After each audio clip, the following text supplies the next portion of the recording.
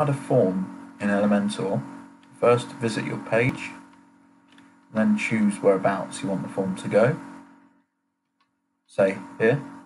You would then need to add a section, and you might make that full width,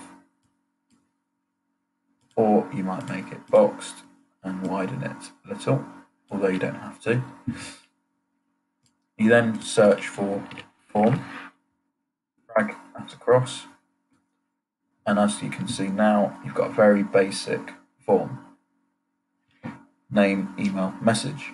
Now you can clone these fields by clicking on this icon here, or you can edit them, and there are plenty of fields to choose from, field formats to choose from. For now, name, email, message. Now you can also edit the button as well. You can decide what happens after somebody submits the form, and you can select the email you want the form to go to.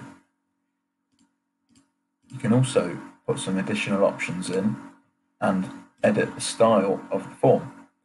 For example, font color, font size, button color, button size, etc.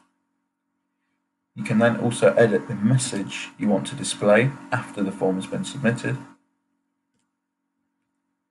And you can also drag the form and place it anywhere you like, really.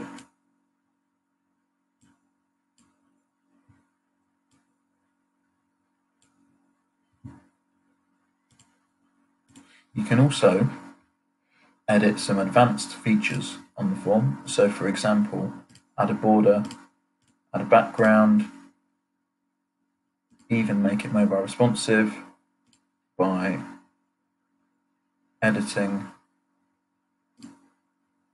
how it looks on the mobile.